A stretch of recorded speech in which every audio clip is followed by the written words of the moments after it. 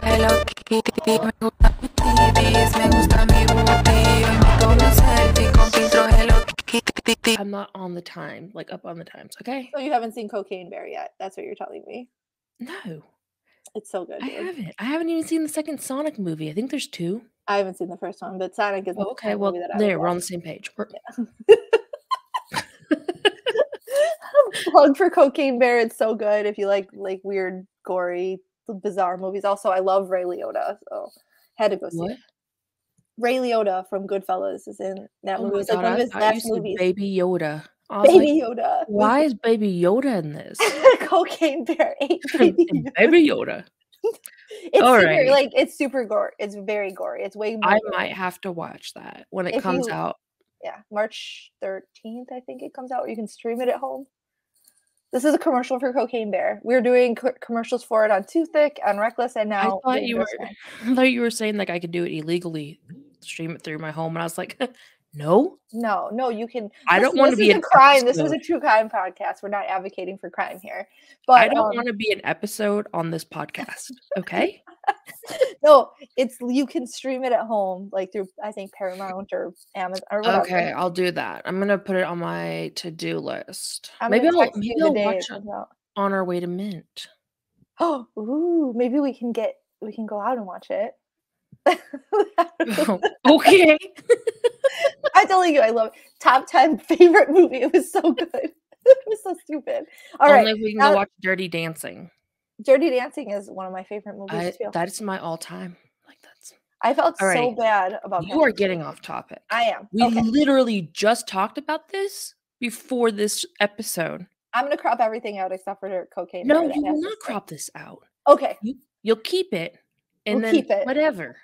Maybe people can tell us what their favorite movies are. Yeah, what's your favorite movies, people? A little more lighthearted than That was kind of a little harsh, don't you think? yeah. What's your favorite movie, peeps? What's your favorite? Tell us. We want to know. All right. You can put little peeps everywhere now. Yes. On this one. So I know, genius. Today, you're brilliant. Anyways, today's a Sarah show. Sarah's bringing us a case. It's a little late. I know. I know. You told me who you're doing, and I already forgot.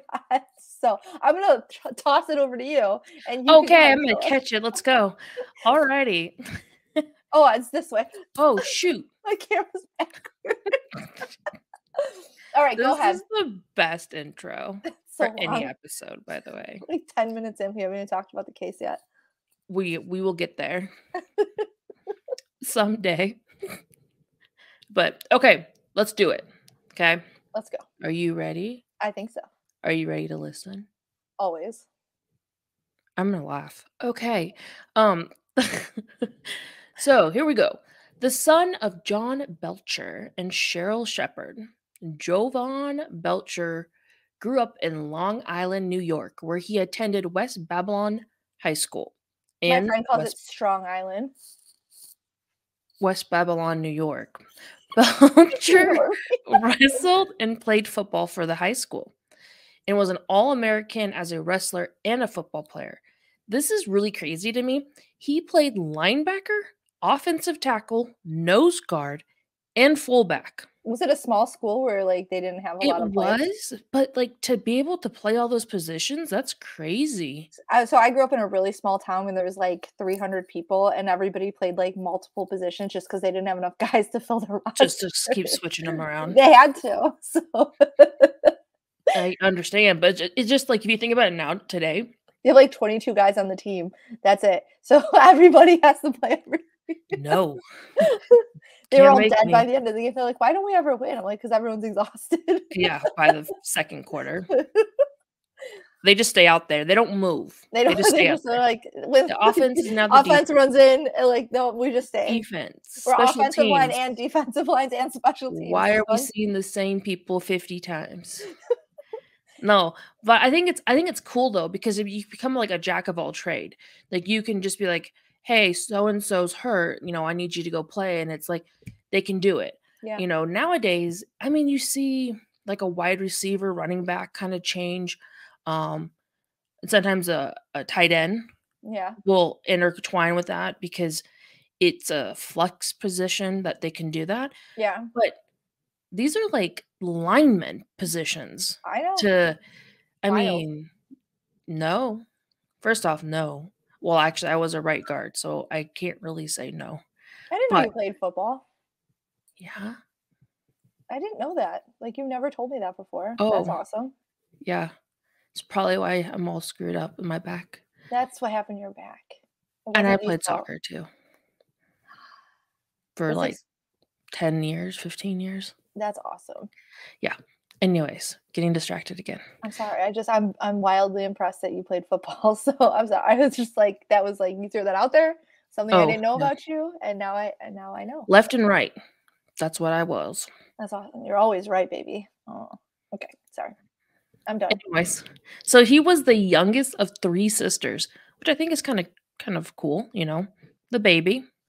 But his mom was the only one that raised the 4 of them, which was kind of interesting to me because the dad was there, but they don't really talk about him at a certain point in his life. Like he was there and then he wasn't. So there's speculation that he passed when Belcher was younger, but there's not really much to go on with that.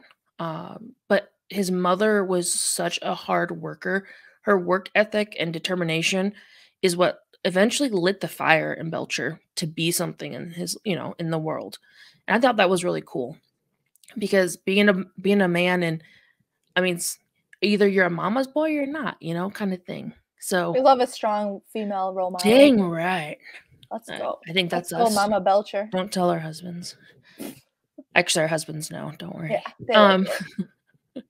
So for the first time in team history for this high school, which is really cool, Belcher led his high school to an undefeated season. Wow. And even to which this is weird, the county championship game. It's like a county, not the state. You're not cool enough to be the state. We just have No, they do county, and then it's like all the counties go together to go to state. I didn't know that. See, here it's just state. It's not by county. Oh, that's division. how it is. It's like, well, yeah, but like, so depending on where you're at, like the Midwest, they do a lot of county stuff. That's crazy. Maybe because it's just so sprouse, like Yeah, it's very country, lots of, yeah, makes sense. Makes sense. Not enough schools to do divisions, but enough schools in a county. Yeah. Okay. That makes sense now. Well, I think about it. Apparently, I don't think a lot. But they would sadly, hey, I saw that. There's a shrug for you. Don't shrug me. I Sorry. think. Okay. But sadly, they would lose the game. But the milestone has forever been ingrained in that school, even to today. And after that, that was his senior year. And so they retired his number right after his senior year. Wow. That's how big of a deal this was. And you hear about retiring a number at a college level or an NFL level when someone passes. But to do it right then is just crazy. And I thought that was really cool. And he was very smart. So academically, he excelled. And he was also very good at the field, obviously, because he played 7,000 positions.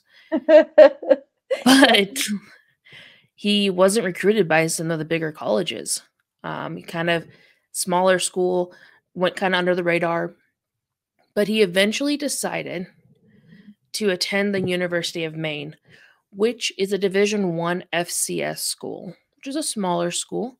Right. But that made him, he became a Black Bear. That's what they were in the 2005 season. So this wasn't too long ago. And it's weird because now you see the University of Maine, like big names coming out of the University of Maine. And it's just, I love when you see a small school produce a big player. I think that just shows that that person has what they need and what you need. There was a player that I went to school with at Western Oregon. It's actually a lot of reasons why I fell in love with the Giants, other than LT himself. But like, anyways, Kevin Boss played for Western Oregon, and I went to school with him, and he played for the Giants. And I thought that was the coolest thing, just to come from such a small school and go to such a big field. So, a little side note. But for the first 2 seasons at the University of Maine, Belcher played outside linebacker and recorded 110 tackles between the 2 years. In 2007, the Black Bears decided to move Belcher to defensive end, where he excelled at that position as well. Belcher, by the end of the season, would have sacked total rating of 7th in the nation. Damn. Yeah, I thought that was crazy. 7th in the nation. He's in a small little school. And he's just pummeling people. These big schools are like, damn, we missed that guy. Yep. Missed him by a lot because we are dumb.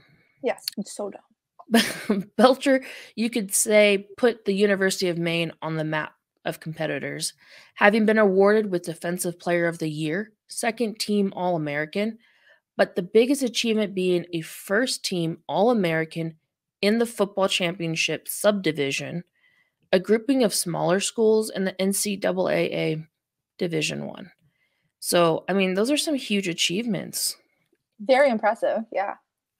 He was the 4th multiple-time All-American in Black Bear history, following John Hurd, Aaron Dashiell, and Stephen Cooper. 3 huge names that later on went on to be some big players in the NFL. And I think John Hurd's son is just now getting, is either his son or his grandson. I think it's his son is now getting into football. It has to be his son, right?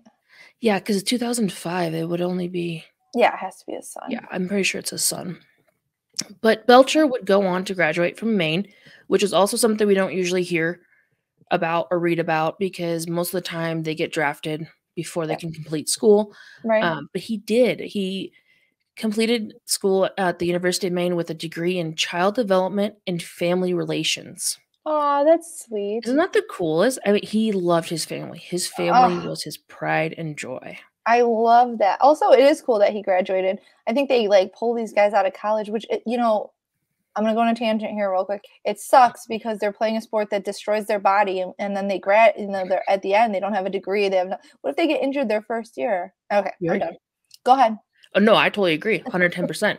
And I don't think maturity-wise they're ready for it. I think that, not saying a degree makes you mature, but I think age does, though. Yep. Age does. Yep. So I totally agree with you there. Your brain's smooth until you're 23 or something. You're just not. You can't make good choices. So his 10th grade biology teacher and his high school football coach. So that's who he knew very close. He was very close with him.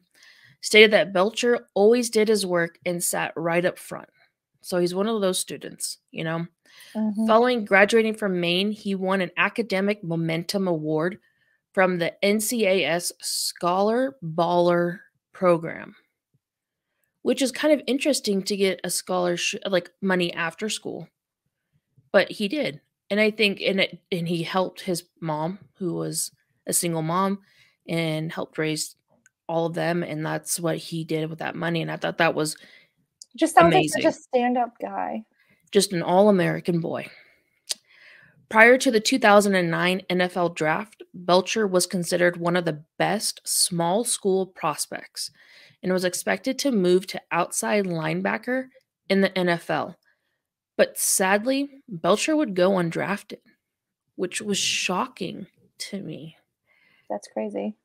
But as a free agent, Belcher signed a contract with the Chiefs in 2009. Being only 228 pounds, Belcher was considered small for an inside linebacker. That's very small. It's you see those men now, they're like huge freight trains. Yeah. But still, he made 3 starts as a rookie for that position, and he played in all of the team's games, just in other positions. Well, the Chiefs would go on to end their season with a record of 4-12, which was kind of bad, and would be last in the AFC West division. Oh my goodness. That's the Chiefs not good. Would then, I remember when they were terrible, actually. Well, and you don't think about it now. Look at who just won the Super Bowl. Right. No, I forgot. Because they've been good for a minute now. A while. So, a minute. The next season, Belcher became a regular starter, registering 53 tackles and 31 assists, and the Chiefs would go on to finish with a 10-6 record. The Chiefs would reach the playoffs, but would lose to the Ravens in the wild card round. Damn Ravens. For the 2011 season, Belcher continued as a starter for the Chiefs, but they would once again fall last in their division. The Chiefs would re-sign Belcher in March of 2012 to a one-year contract worth $1.9 million. During the 2012 season, Belcher played in all 11 games and started in 10 of them before disaster struck mid-season. He had 33 tackles and 5 assists as the Chiefs started the 2012 season with a 1-10 record, and that would be the last record that Belcher would see or be known for. Belcher has always been looked at as a good man and a family man. Belcher in 2011 started volunteering in the community in Kansas City, having visited a nearby military base and a local elementary school to promote an NFL program for children. I think it's the one that you see now, the Now 60 or the whatever that was. It was the beginning stages of that. Okay. I didn't realize that. There was a smaller one before, and I can't remember the name of it, and I couldn't find it, but I remember there being a smaller program that they then threw into this Now 60, I think is what it's called. Right. Belcher would make the trip back to Maine, or well, I guess back to New York and Maine every year and give motivational speeches to the football teams. Oh, right? I really like him. I do too. It gets bad though. I know it's gonna get. I hate it when you do this every week. Every week that you do one, you're like, oh, good, and you know, bam. I'm like, oh, it's so good. This is such a great story. And then you're like, and now I'm going to crush you. Yeah, I'm going to. But he's like the epitome of like, not perfect. That's not the right word, but like, it's just like, that's what you want to hear in a football player. Yeah. You know, not doing drugs, not doing other things that we know of, never was caught doing it, no record of it. But so. Like everything was good. Yeah. It was just like he Rico. Loved his mom and he loved his sister and his family. It was just like Rico. He was when you did him, the Globetrotter kid. Like he seemed like a nice guy. He struggled with like a little depression, but he was like really into his family. Yeah.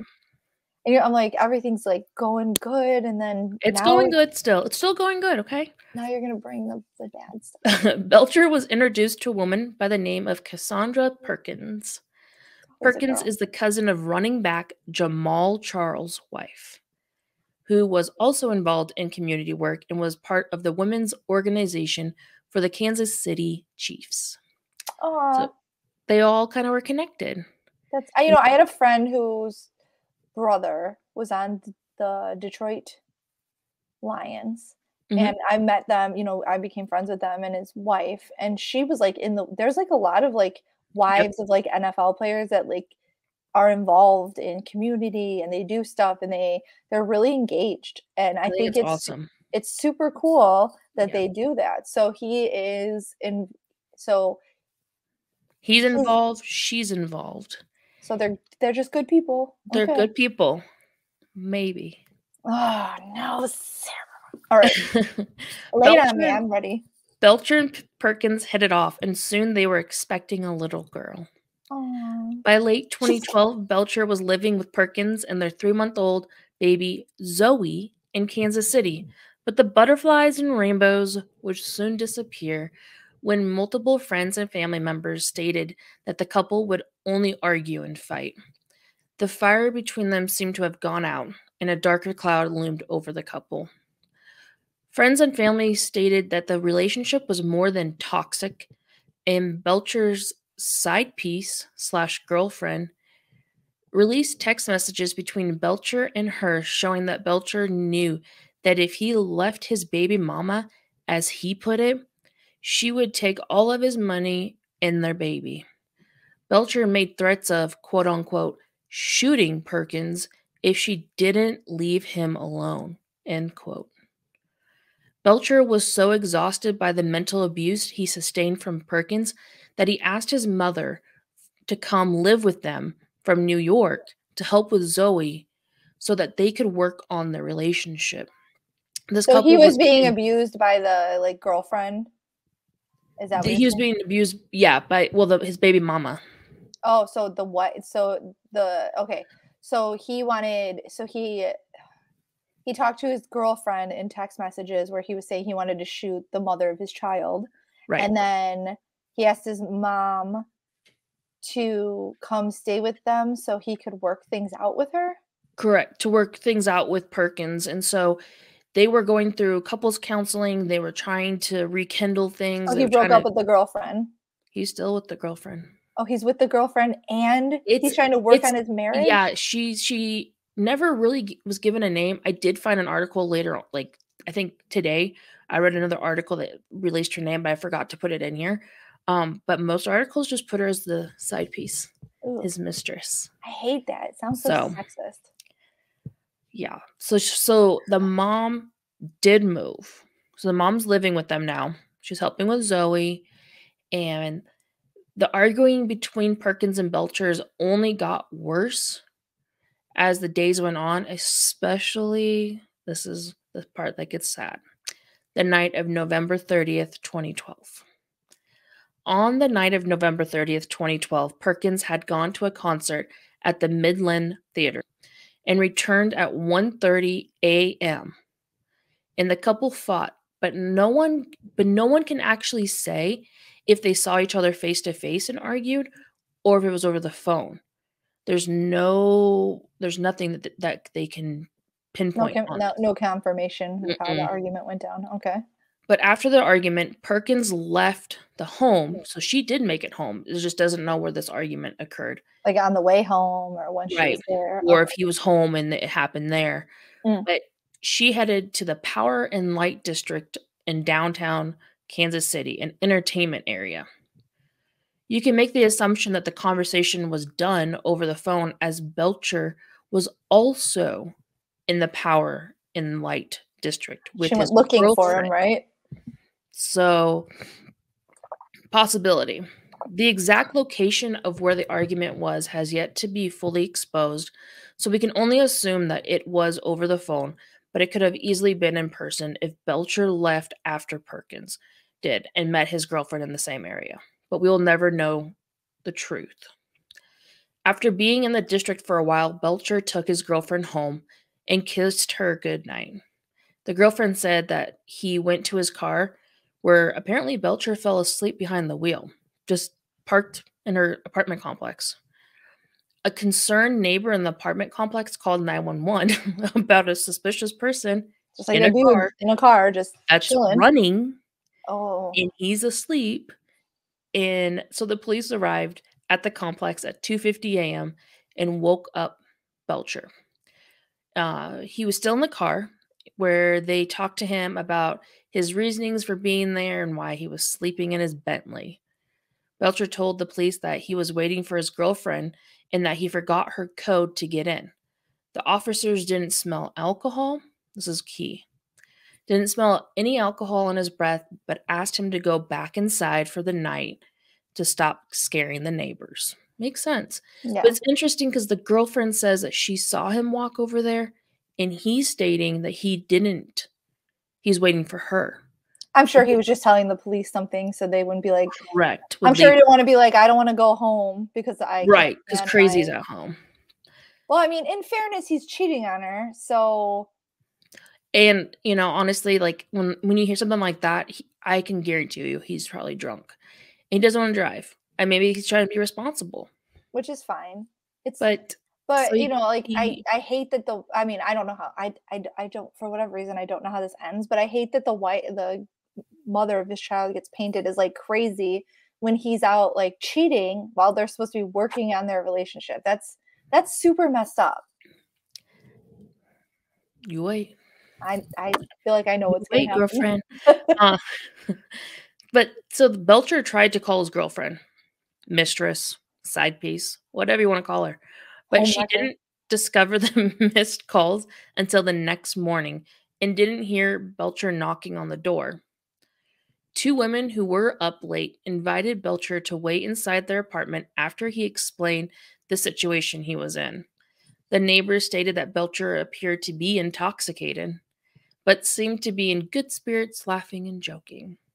The neighbors would then take Belcher to a local gas station to get a sports drink and made a spot for him to sleep on the couch for a couple hours. So they just bring a strange 230-pound man into their house and like, yeah, sure, you can sleep here. This is 2012. This like, isn't people like know better. this isn't know better. 1901. Okay. I watch too much true crime to let some man Yeah. into my house. And to he's sleep. drunk. So a drunk man Yeah. into my house. Anyways, that can easily overpower you. He's a lineman. Yeah. Please. I mean, a small lineman, but 230 pounds is significantly bigger than me. He can still pummel you through a wall. I'm saying he's a professional athlete, and you're just, Yep. I don't know. I wouldn't. I wouldn't either.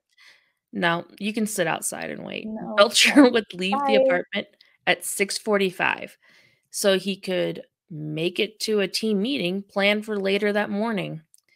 But Belcher wouldn't make it to that team meeting, and Zoe would become parentless. Oh, no. When Belcher arrived back to the house, he shared with Perkins on December 1st, 2012. He was greeted by an angry Perkins. Perkins knew how to push Belcher's. I sound something in my head sounded something different. I don't know. Belcher's buttons to set him off.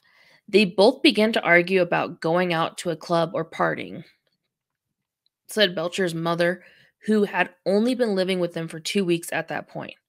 When Belcher's mother heard multiple gunshots, she ran to the bedroom and saw her son kneeling next to Perkinson's body, saying he was sorry. Perkins had been shot 9 times in the neck, the chest, the abdomen, the hip, the back, the leg, and the hand. Holy. This wasn't accidental. No, he unloaded that gun on her. Yeah. Belcher's mother called 911 as Belcher himself gave his daughter Zoe a kiss and his mother a kiss and said he was sorry for everything and left. The 911 dispatcher could hear a baby crying in the background and Belcher's mother hysterical, but the nightmare did not end there. After murdering Perkins, Belcher drove roughly 5 miles to the parking lot of the Chiefs' practice facility. Belcher stepped out of the car with a gun pointed to his head when he encountered Chiefs GM Scott Pioli. Belcher told Pioli that he had just murdered his girlfriend and thanked him before asking for Pioli and Chiefs owner Clark Hunt to take care of his daughter. Belcher asked Pioli that he wanted to talk with the Chiefs coach Romeo Crennel and defensive coordinator Gary Gibbs. When Crennel arrived, Belcher said, quote unquote, "You know that I've been having some major problems at home and with my girlfriend. I need help. I wasn't able to get enough help. I appreciate everything you all have done for me with trying to help, but it wasn't enough. I have hurt my girl already and I can't go back now." The chief staff pleaded with Belcher to put down his gun, but he would only lower it to load a round. Crennel told Belcher that he was taking the easy way out. As the sirens in the distance got closer and closer, Belcher felt like his time was only getting less and less. Belcher knelt behind a vehicle saying, quote unquote, "Guys, I have to do this. I got to go. Can't be here and take care of my daughter." Belcher made the sign of the cross on his chest and fired a bullet into his head. Crennel said Belcher had blamed Perkins for missing a team meeting a few weeks prior, saying he had to watch the baby after Perkins didn't come home the night before. Perkins had a spending problem, and the couple had trust issues that may have influenced the actions by Belcher, but was there possibly a bigger issue at hand than what that was not, talked about? Well, on January 14th, 2013, so about a month and a half later, Belcher's autopsy came back, showing that his blood alcohol levels were 0.17 more than double the legal driving limit in Missouri. Also marked on medical reports that were later released, Belcher suffered from CTE at the time of his death. Could this have triggered the thoughts and behaviors that made no sense to those close to Belcher? Was CTE to blame for the death of both Perkins and Belcher? In December of 2013, so we're going 11 months later, almost a year, so at the year of the murder-suicide, Belcher's family had his body exhumed and requested that a special test to see if CTE was indeed present. On December 31st, 2013, Belcher's mother filed a wrongful death lawsuit in Missouri State against the Chiefs. The lawsuit claimed that in the moments leading up to the death, the Chiefs were aware of the symptoms and signs of cognitive and neuropsychiatric impairment. Belcher had been micromanaged virtually every aspect of his life when it came to his physical abilities to perform in the workplace, including analyzing diet, speed, strength, and body mass index. But yet, when it came to monitoring his mental health and neurological capacities, the Chiefs disregarded evidence of impairments and fostered an environment where Belcher was required to play through injuries and became exposed to further neurological harm. On September 29, 2014, almost 2 years after the murder-suicide, a medical examiner would indeed determine that Belcher had CTE. Belcher did have CTE. Belcher's daughter and mother together would be eligible for up to $4 million under the proposed concussion settlement between the NFL and former players. Furthermore, the lawyers representing Belcher's daughter had also filed a wrongful death lawsuit. They look almost identical from his mother's. Mm-hmm. Among the allegations contained in the lawsuit is that Belcher was knocked unconscious during a game against the Jags in 2009 and did not receive adequate treatment. The lawsuit also refers to a November 2012 game, which would have been right before this happened, against the Cincinnati Bengals, when the lawsuits allege Belcher suffered what should have been recognized as an acute concussion. But he goes on and plays. So the lawsuit also claims that Belcher exhibited signs of CTE, including change in his mood and his behavior. So the Chiefs had an idea about all of this. And I know CTE is becoming more and more a thing nowadays. They're discussing it. Well, I mean, it's always been a thing, but now they're talking about it. Correct. More players are coming up, saying that they have it. A lot more players are actually dying from it. A lot more players have committed crimes because of it, because it just changes who they are completely. And as bad as it sounds, I can't sit here and say that it wasn't CTE, especially with the way he was growing up and the way he felt about everybody. Like, what makes me so mad is that, like, they're like, oh, Perkins had a spending problem. She was out. Maybe, like, she was dealing with somebody who had issues and Right. It was too much for her, and now, like, she gets kind of painted in not a great light, like that she's crazy or whatever. Like, dealing with someone who has something like that, he could have been very unhinged. You don't know. Well, and that's the thing, the hot and coldness of a person like that. Like, you can't, I agree with you a whole lot. There's not a whole lot about Perkins, which I think is, kind of sad because it kind of paints a one-sided story. But at the same time, when you hear about what he was going through too, mentally. I mean, he was a victim of his circumstances as much as she was, but I'm saying, like, I know. I don't have any patience for this, like, victim blaming. Like, she got Instantly shot 9 times. Victim blaming. And yeah. So it was interesting. I found that obviously Zoe, in my mind, obviously would go to grandma because the next of kin. Yeah. grandma lost that right. And that kind of threw a red flag for me too. Because she was painted as like a, kind person. right.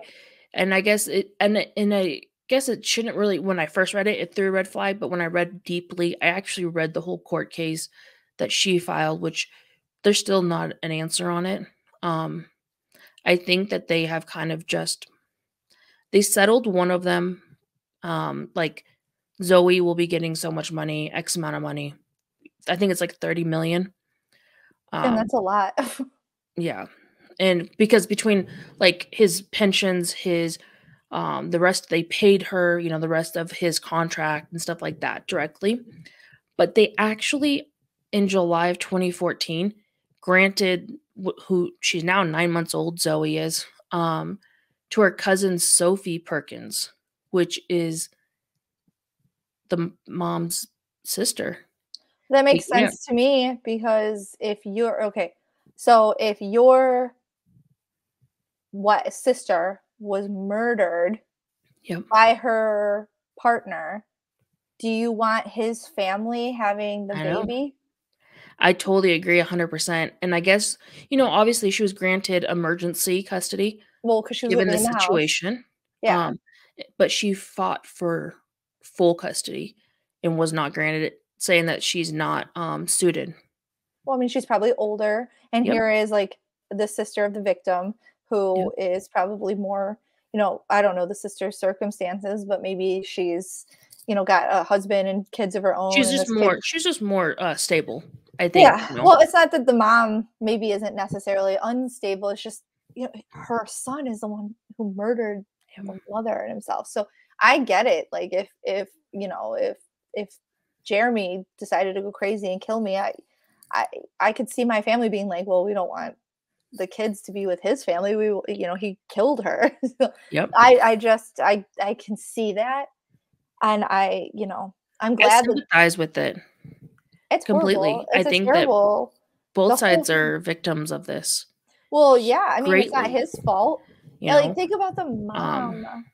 Family-wise. Yeah. Your son kills your grandchild's mother right in front of you. That's the other thing. Maybe she wasn't suited because she had PTSD from all I would not be surprised.